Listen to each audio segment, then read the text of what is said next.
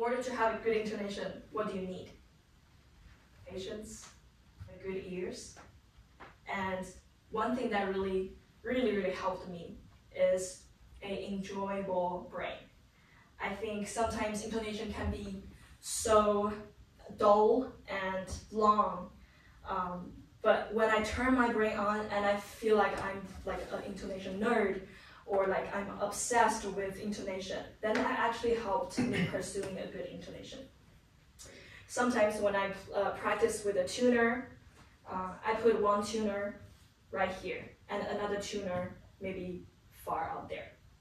So I know like if my audience hearing the intonation is affected or not, then I adjust from there. So I would feel and look at this tuner and look at the tuner where Ellen is.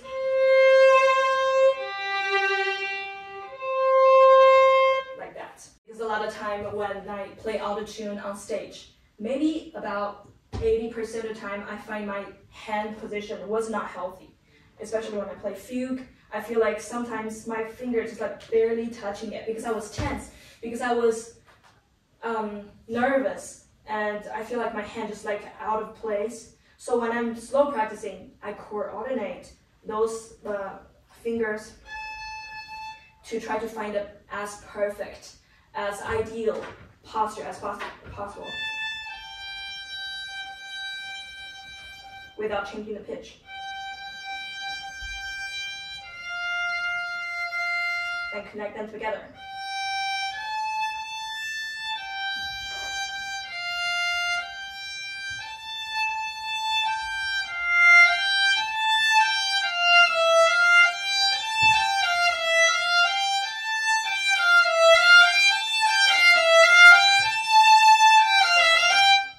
Like that. So there you go. We have, I think, the fairly mature grapes.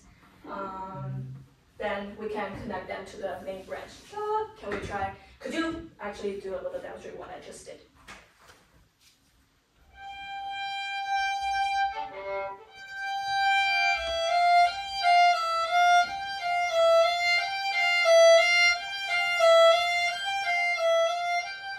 Okay. And do you think that's a posture that you will be comfortable using on stage?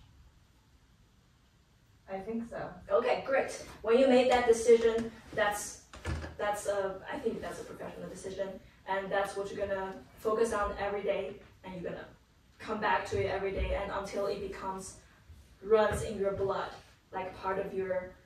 When you pick up your violin, every time you play, your hand position is like that.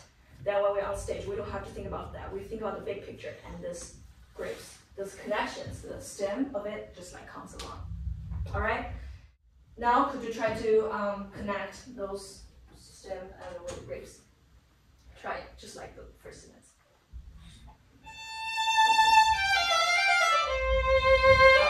Then you practice slow and okay. All right, thank you so much.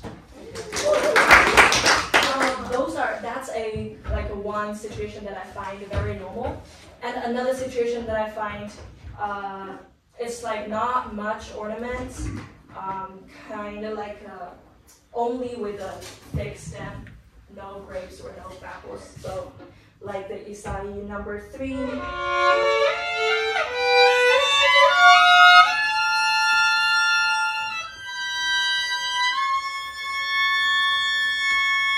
So a very smooth line like that, we probably will just treat it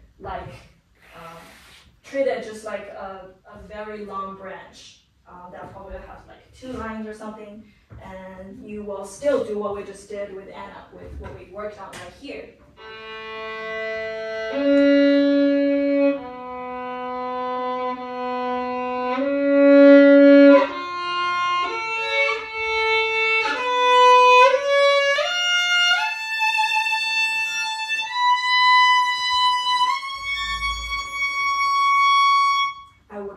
Each line, and within each line I would really think about the posture and the angle of my hand, and see if my grapes are lining up with each other. Are they matching? Are they the same color? Are they healthy? And see if I can find the most ideal posture for my hand. Okay. So the one last sentence I would encourage you guys is like, violin is a pursuit of minimize your own mistakes. You know, we can never reach a point that we can be absolutely perfect. So we are always like approaching perfection, just like Bradley told me this morning, and I was very encouraged by that. And don't be discouraged, but know that this is something surely you can handle and control. It's just minimize it and ease it into it. Don't pressure yourself too hard trying to be perfect. All right, thank you guys.